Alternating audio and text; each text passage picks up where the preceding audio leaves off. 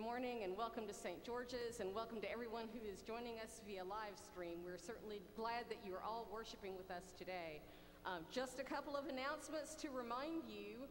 First of all, we are so thrilled that at 5:30 today we will be experiencing evensong for the first time in a really long time. So grateful for that opportunity. 5:30 will be here in the nave, and we encourage everyone who is looking forward to hearing beautiful music and just being able to bask and worship in that, to join us for that. Also a reminder, please, please, please, if you're planning to join us next Sunday for our birthday party at 7 o'clock on the Garth, please make sure that you've made your reservation.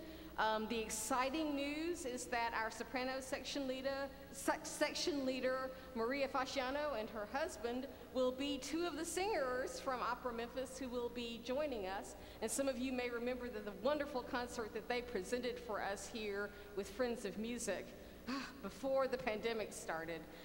So we're looking forward to just a wonderful, wonderful time. Come early for the 5:30 service, and you can go ahead and stake out your seat for 7, and we'll be planning to have a wonderful time. No Sweat Soiree is underway. Please check out the No Sweat Soiree website to look for ways that you can go ahead and start your shopping. There's lots of wonderful stuff to purchase, and we hope that you will be joining us in this great endeavor as we support our 4 community ministry partners, Church Health, Emmanuel Center, MIFA, and Room in the Inn. This is our way of giving back to them and helping them do the ministry that they are called to do, and we want to be able to support them well. So thank you in advance for shopping and for helping us as we continue the work for them. And we are hoping to be able to, for our 10:30 service, get some new crucifers and ultimately some new torchbearers. If you know somebody who's interested in doing that, then please let us know. Also, we've had an announcement for a few weeks now, but we're going to continue to announce that. If you are interested in serving as a LEM or a lector at either the 9 o'clock service or the 10:30 service, please let us know that as well, because we are welcoming new folks into those roles and would love to be able to visit with you and talk to you about how you can serve. Praise the Lord, for the Lord is good. Worship the Lord in gladness and come before the Lord's presence with song.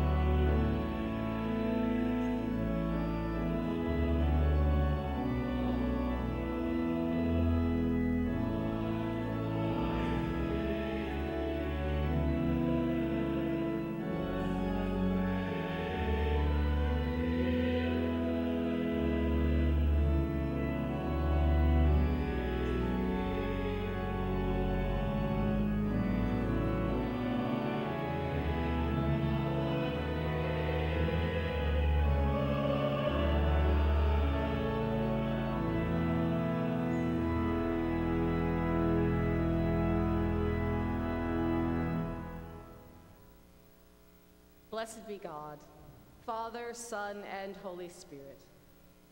And blessed be his kingdom, now and forever. Amen. Almighty God, to you all hearts are open, all desires known, and from you no secrets are hid. Cleanse the thoughts of our hearts by the inspiration of your Holy Spirit, that we may perfectly love you and worthily magnify your holy name, through Christ our Lord. Amen. Together let us speak the Gloria.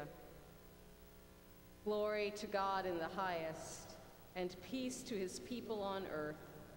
Lord God, heavenly King, almighty God and Father, we worship you, we give you thanks, we praise you for your glory.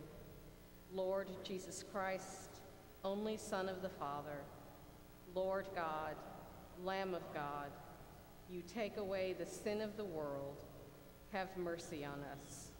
You are seated at the right hand of the Father. Receive our prayer. For you alone are the Holy One. You alone are the Lord. You alone are the Most High. Jesus Christ, with the Holy Spirit, in the glory of God the Father. Amen. The Lord be with you. Also with you. Let us pray. O God, the protector of all who trust in you, without whom nothing is strong, nothing is holy, increase and multiply upon us your mercy, that with you as our ruler and guide, we may so pass through things temporal that we lose not the things eternal. Through Jesus Christ our Lord, who lives and reigns with you and the Holy Spirit, one God, forever and ever. Amen.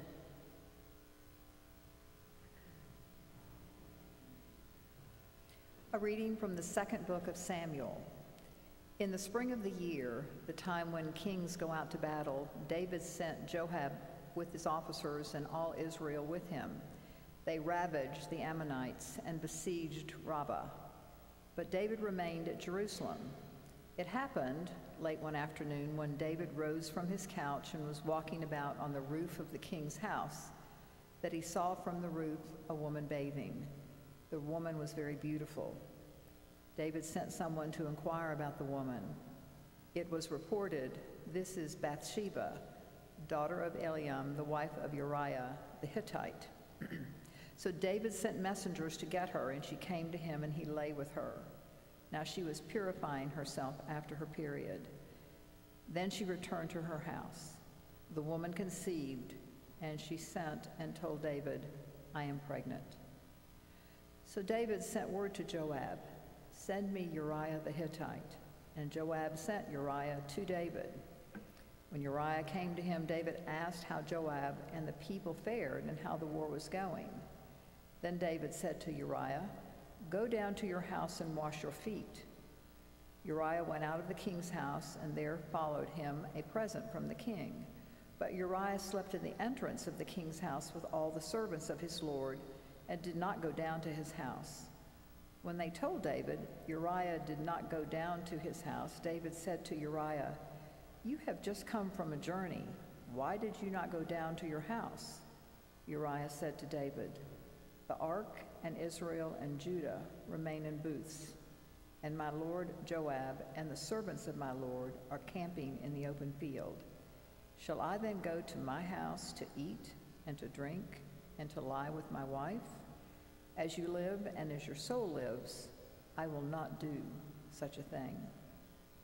Then David said to Uriah, "Remain here today also, and tomorrow I will send you back." So Uriah remained in Jerusalem that day. On the next day, David invited him to eat and drink in his presence and made him drunk. And in the evening he went out to lie on his couch with the servants of his lord, but he did not go down to his house. In the morning, David wrote a letter to Joab and sent it by the hand of Uriah. In the letter he wrote, "Set Uriah in the forefront of the hardest fighting, and then draw back from him, so that he may be struck down and die." The word of the Lord.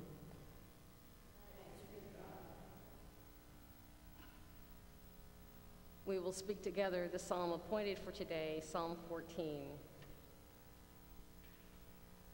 The fool has said in his heart, "There is no God." All are corrupt and commit abominable acts. There is none who does any good. The Lord looks down from heaven upon us all to see if there is any who is wise, if there is one who seeks after God. Everyone has proved faithless. All alike have turned bad. There is none who does good, no, not one. Have they no knowledge, all those evildoers who eat up my people like bread and do not call upon the Lord? See how they tremble with fear, because God is in the company of the righteous. Their aim is to confound the plans of the afflicted, but the Lord is their refuge. Oh, that Israel's deliverance would come out of Zion. When the Lord restores the fortunes of his people, Jacob will rejoice and Israel be glad. A reading from Paul's letter to the Ephesians. I bow my knees before the Father, from whom every family in heaven and on earth takes its name. I pray that, according to the riches of his glory, he may grant that you may be strengthened in your inner being with power through his Spirit, and that Christ may dwell in your hearts through faith, as you are being rooted and grounded in love. I pray that you may have the power to comprehend with all the saints what is the breadth and length and height and depth, and to know the love of Christ that surpasses knowledge, so that you may be filled with all the fullness of God. Now to him who by the power at work within us is able to accomplish abundantly far more than all we can ask or imagine, to him be glory in the church and in Christ Jesus to all generations, forever and ever. Amen. The word of the Lord.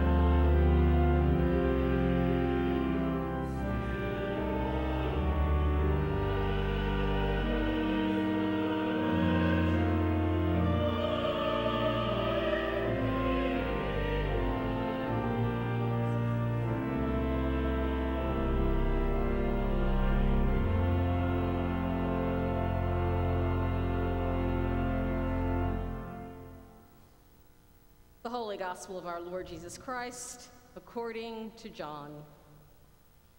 Glory to you, Lord Christ. Jesus went to the other side of the Sea of Galilee, also called the Sea of Tiberias. A large crowd kept following him because they saw the signs that he was doing for the sick. Jesus went up the mountain and sat down there with his disciples. Now the Passover, the festival of the Jews, was near. When he looked up and saw a large crowd coming toward him, Jesus said to Philip, "Where are we to buy bread for these people to eat?" He said this to test him, for he himself knew what he was going to do.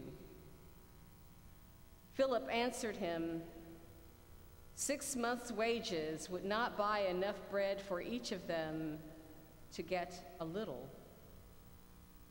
One of his disciples, Andrew, Simon Peter's brother, said to him, "There is a boy here who has 5 barley loaves and 2 fish. But what are they among so many people?" Jesus said, "Make the people sit down." Now there was a great deal of grass in the place, so they sat down, about 5,000 in all. Then Jesus took the loaves, and when he had given thanks, he distributed them to those who were seated, so also the fish, as much as they wanted.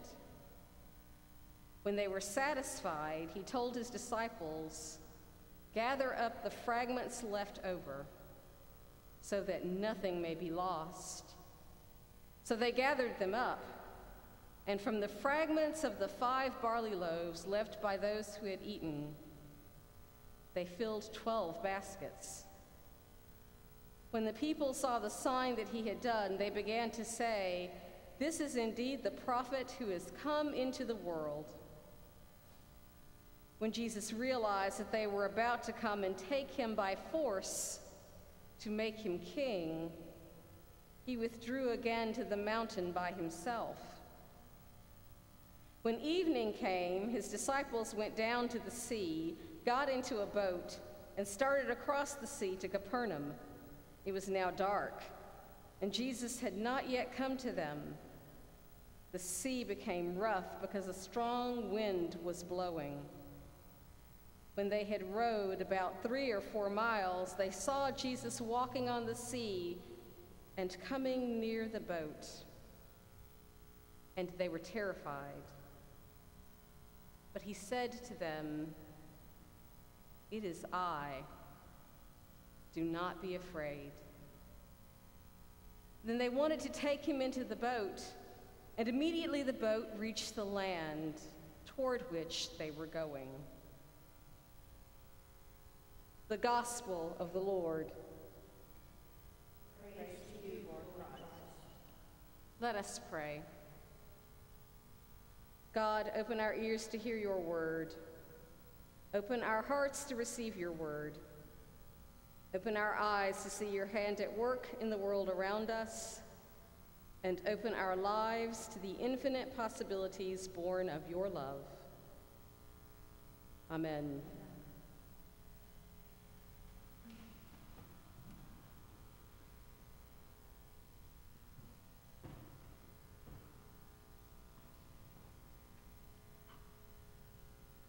What is enough? When do we have enough? How can we convince ourselves that there is enough? The provocative questions around enough we find coming at us from 2 very different viewpoints in our Old Testament lesson and in our gospel lesson today. Y'all knew I had to talk about David, didn't you? Can't miss that.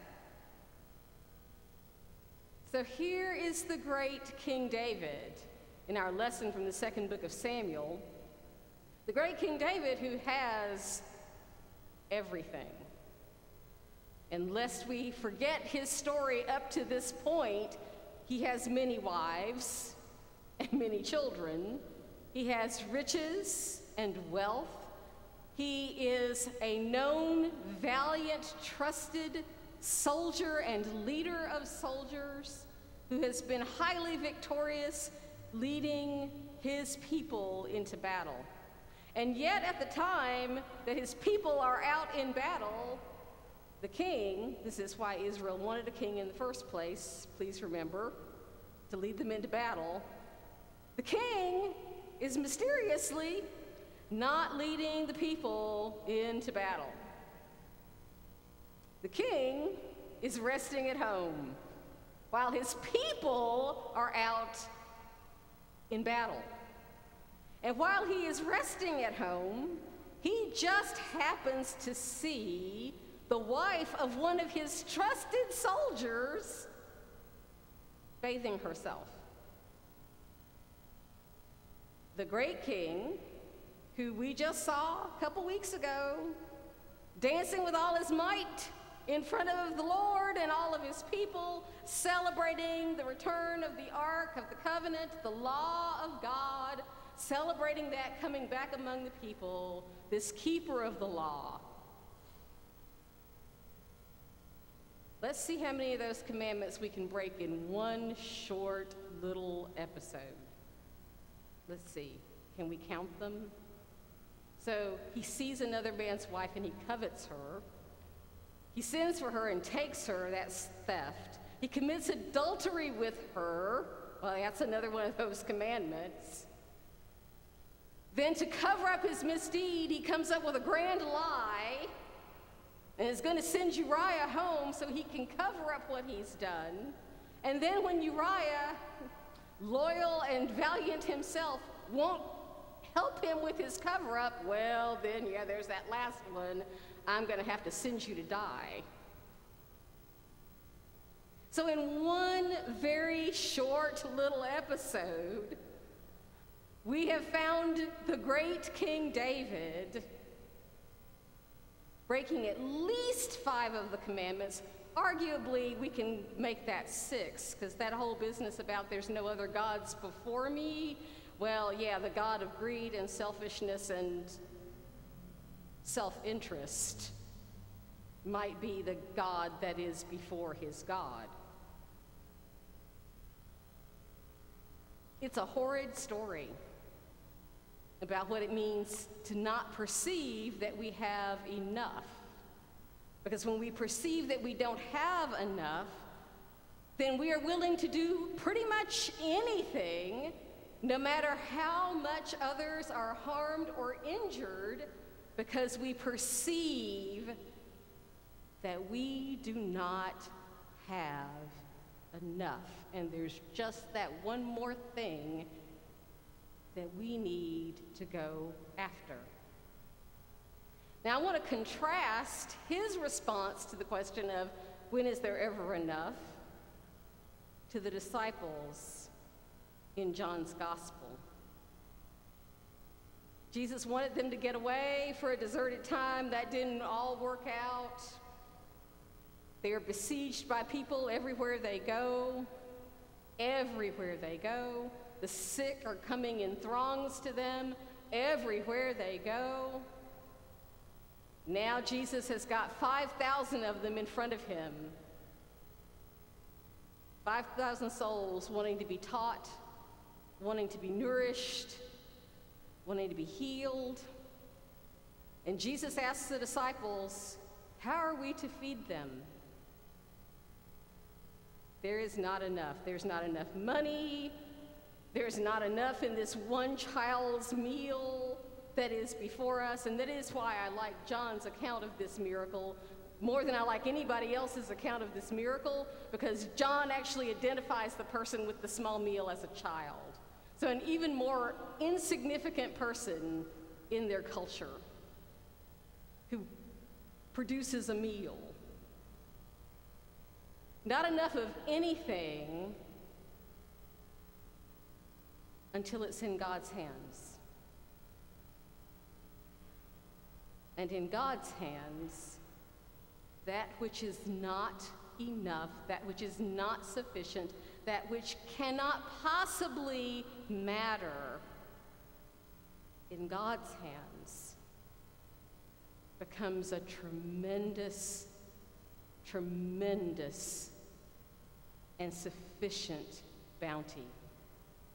Enough to feed 5,000 people with 12 baskets left over. In God's hands. And the disciples, who at this point in all of our Gospels have seen a whole lot of what Jesus can do, still are filled with doubt, still aren't sure what Jesus could do with the bread and the fish that were in his hands. They still weren't sure. And maybe sometimes we're not really sure what God can do with what we have either. In 1944, a Harvard scholar named Curtly Mather penned a book called Enough. Now, notice the year that I said, 1944. There's a world war going on. There is scarcity and shortages, rationing. It seems like there's not enough of anything. And yet this Harvard scholar is penning a book, the premise of which is there is enough. If everyone cooperated and everyone shared and everyone did what we need to do to take care of everyone else, there is enough, and there is enough to spare. But it's a mindset. It's a mindset for all of us to say, there is more than enough. To not respond as David does with greed and self-interest and say, you know, there's never enough because there is one more wife I haven't claimed yet, so I'm going to go get her. Or to fall into a sea of doubt, as the disciples did, to say, there's just not enough because there's just not enough. There's 5,000 people and there's just not enough. And not to believe what God can do with us and through us and with the gifts that we have been given. And so we stand as the receivers of these accounts. We stand as the receivers of these scriptures, asking ourselves, how many times do we fall into one of these buckets or the other? How many times does our own self-interest get in our own way? How many times do we doubt God and doubt what God can do for us and for our world? And the call to us is to be able to see ourselves through our forebears wherever we may fall, and to be able to say,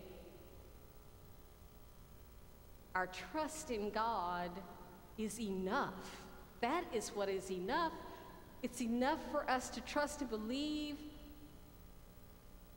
that when we believe those commandments, when we believe that love of God and love of neighbor, when we believe that God's great gifts to us are more than sufficient,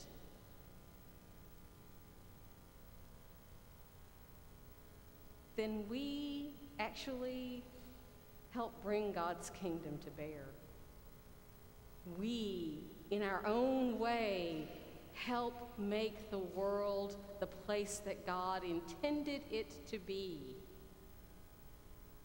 by the small things, by the small gestures, by the small, tiny moments.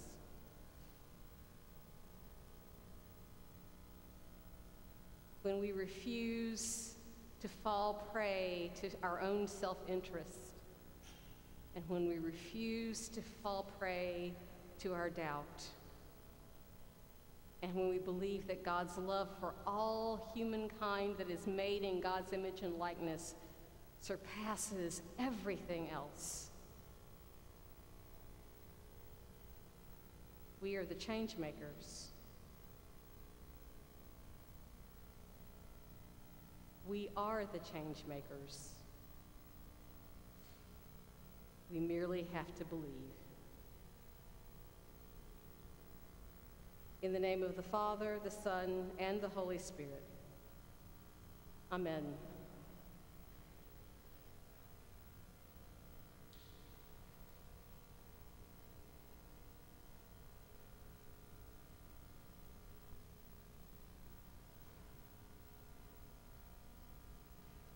Standing as we are able, let us affirm our faith using the words of the Nicene Creed. We believe in one God, the Father, the Almighty, maker of heaven and earth, of all that is seen and unseen. We believe in one Lord Jesus Christ, the only Son of God, eternally begotten of the Father, God from God, light from light, true God from true God, begotten, not made, of one being with the Father. Through him all things were made. For us and for our salvation, he came down from heaven. By the power of the Holy Spirit, he became incarnate from the Virgin Mary and was made man. For our sake, he was crucified under Pontius Pilate. He suffered death and was buried. On the third day, he rose again in accordance with the Scriptures. He ascended into heaven and is seated at the right hand of the Father. He will come again in glory to judge the living and the dead, and his kingdom will have no end. We believe in the Holy Spirit, the Lord, the giver of life, who proceeds from the Father and the Son. With the Father and the Son, he is worshiped and glorified. He has spoken through the prophets. We believe in one holy Catholic and Apostolic Church. We acknowledge one baptism for the forgiveness of sins. We look for the resurrection of the dead and the life of the world to come. Amen.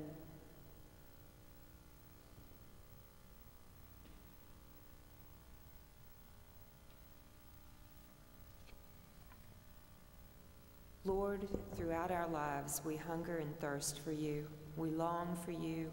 We look for you. Nothing in this world can fill us unless you come to us. Lord, we will perish, we will sink amid the storms unless you uphold us. Come and fold us in your peace, O Christ our Lord, who with the Father and the Holy Spirit are one God, forever. Amen. We pray for Michael, our presiding bishop, Phoebe, our bishop, Dorothy, our priest. Lord, in all of life, you provide for us, you feed us, you support us, you love us. You fill us with the glory of your presence. Lord, as we have greatly received, may we share with others. May we share the good news and share our prosperity. Lord, you open your hands. And you meet our needs. Lord, we pray for all who are without resources, for homes where there is hunger and poverty, for those who live in food deserts, for places where people suffer from malnutrition. We pray that your children's needs for proper nutrition may be met, and that we all will be good stewards of our many and vast resources. We pray for Joe, our president, the Congress, all state and local legislators, all judges, and all who govern and hold authority in the nations of the world. Lord, you open your hands.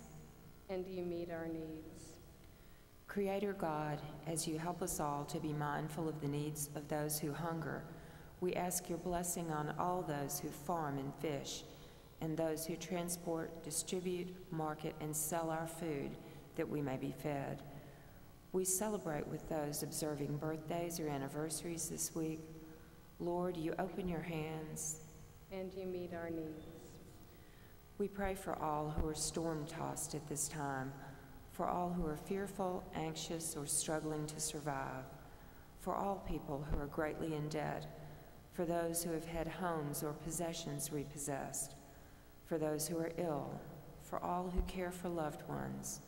We pray especially for Sylvia, Ronald, Elizabeth, Kimbrough, Renee, Allison, Lorene, Marianne and Bill, Laura, Rachel, Claire, Robin, Philip, Jay, Patty, Brian, Joan, Karen, Jim, Ann, Billy, Margaret, Beth, Aaron, Adrian, Bill, Joy, Ashley, Danny, Mary, Sarah, Bailey, Ann, Imogene, Cap and Betty, Wendy, Rebecca, John, John and Vicky, Ronnie, Banks, Georgia, Brown, Denise, Madison and the Martin family, Janet and Van, Barbara, Mary, George, Jeremiah, Roy, Cynthia, Carol, Pete and the Western family, Valinda, Randy, Ty,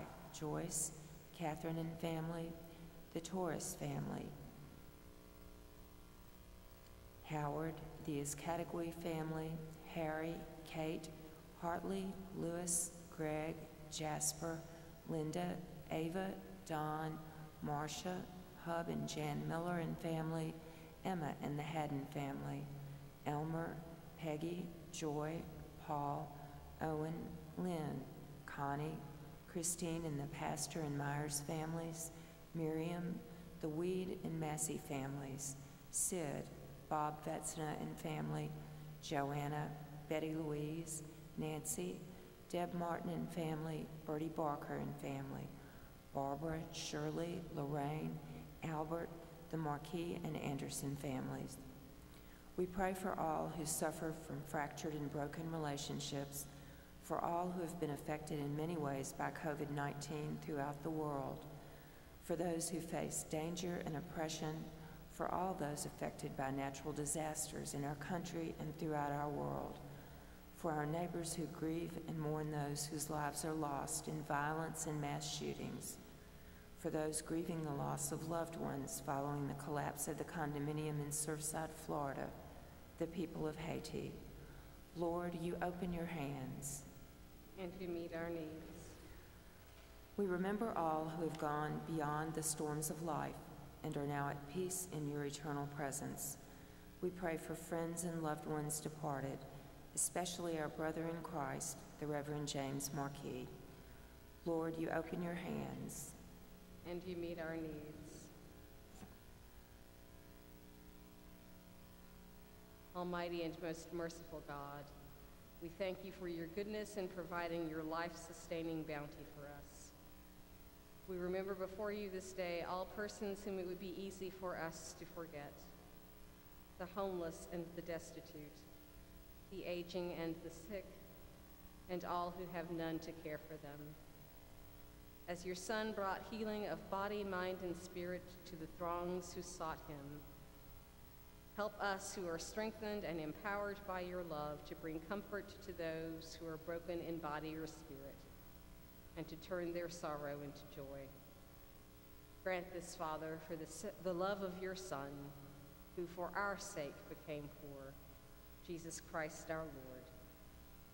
Amen. Let us confess our sins against God and our neighbor. Most merciful God, we confess that we have sinned against you in thought, word, and deed, by what we have done and by what we have left undone. We have not loved you with our whole heart. We have not loved our neighbors as ourselves. We are truly sorry, and we humbly repent. For the sake of your Son, Jesus Christ, have mercy on us and forgive us, that we may delight in your will and walk in your ways, to the glory of your name. Amen. Almighty God, have mercy on you, forgive you all your sins through our Lord Jesus Christ, strengthen you in all goodness, and by the power of the Holy Spirit keep you in eternal life. Amen.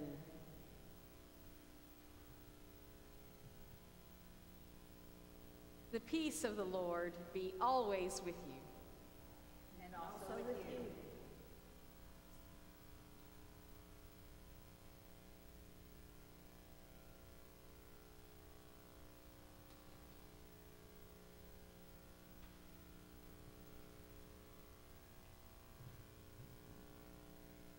You may be seated.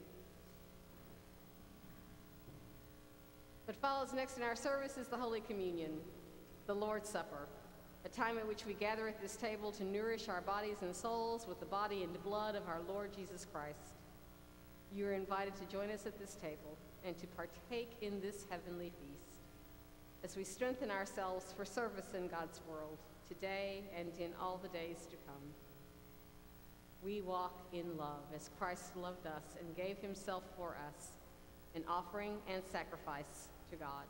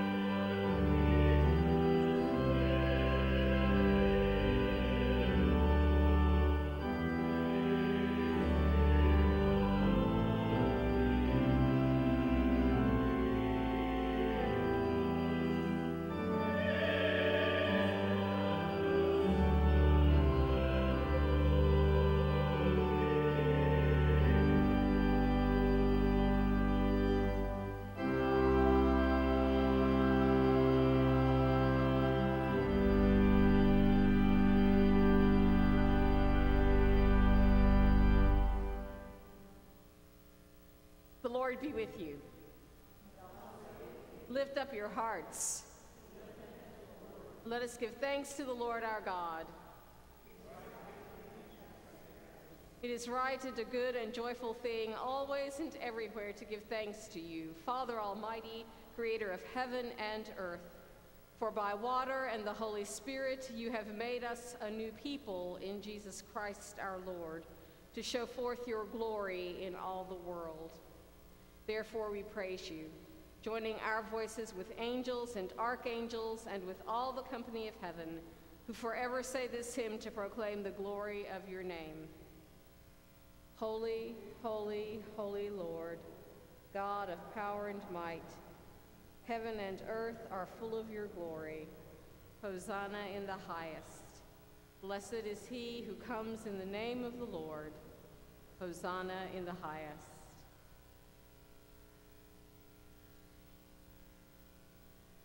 Holy and gracious Father, in your infinite love, you made us for yourself. And when we had fallen into sin and become subject to evil and death, you, in your mercy, sent Jesus Christ, your only and eternal Son, to share our human nature, to live and die as one of us, to reconcile us to you, the God and Father of all. He stretched out his arms upon the cross and offered himself in obedience to your will, a perfect sacrifice for the whole world. On the night he was handed over to suffering and death, our Lord Jesus Christ took bread, and when he had given thanks to you, he broke it and gave it to his disciples and said, "Take, eat. This is my body, which is given for you.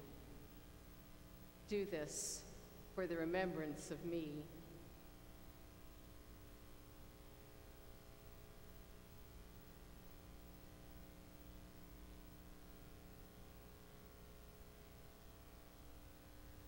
After supper, he took the cup of wine, and when he had given thanks, he gave it to them and said, "Drink this, all of you.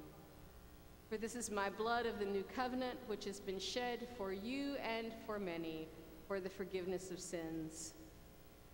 Whenever you drink it, do this for the remembrance of me."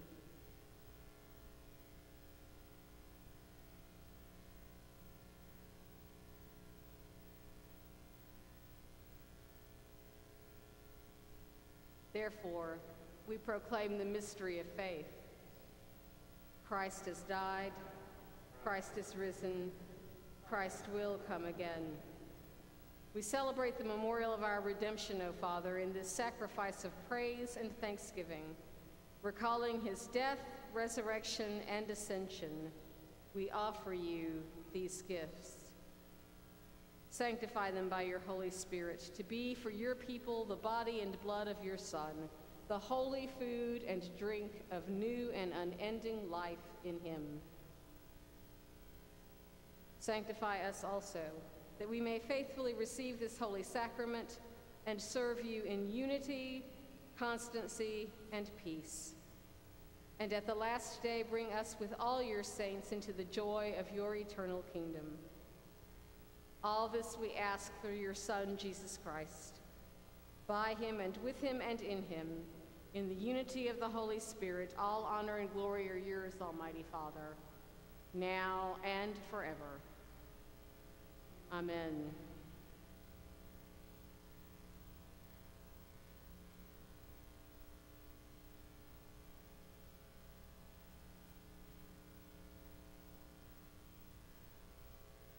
Now, as our Savior Christ has taught us, we are bold to say, "Our Father, who art in heaven, hallowed be thy name. Thy kingdom come, thy will be done, on earth as it is in heaven. Give us this day our daily bread, and forgive us our trespasses, as we forgive those who trespass against us. And lead us not into temptation, but deliver us from evil. For thine is the kingdom, and the power, and the glory, forever and ever. Amen."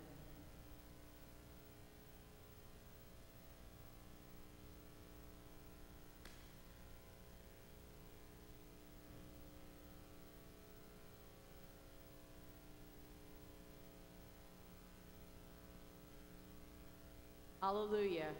Christ, our Passover, is sacrificed for us. Therefore, let us keep the feast. Alleluia. The gifts of God for the people of God. Take them in remembrance that Christ died for you, and feed on him in your hearts by faith with thanksgiving.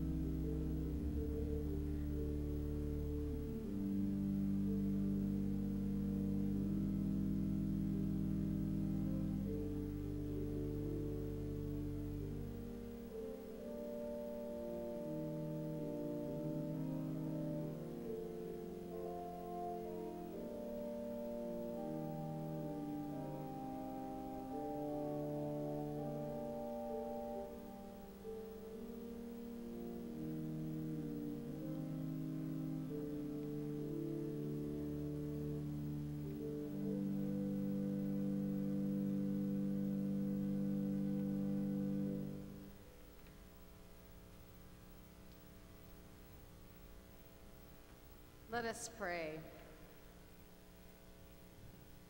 Eternal God, Heavenly Father, you have graciously accepted us as living members of your Son, our Savior, Jesus Christ, and you have fed us with spiritual food in the sacrament of his body and blood. Send us now into the world in peace, and grant us strength and courage to love and serve you with gladness and singleness of heart, through Christ our Lord. Amen. May the God of peace make you complete in everything good, that you may do what is God's will and what is pleasing in God's sight. May the God of grace strengthen your inner being through the power of the Holy Spirit, that you may be renewed for service in God's world. May the God of love fill your hearts with the love of Christ, that you may share that love with one another and with all of God's people. And may the blessing of God, Father, Son, and Holy Spirit be with you and those you love this day and forever. Amen.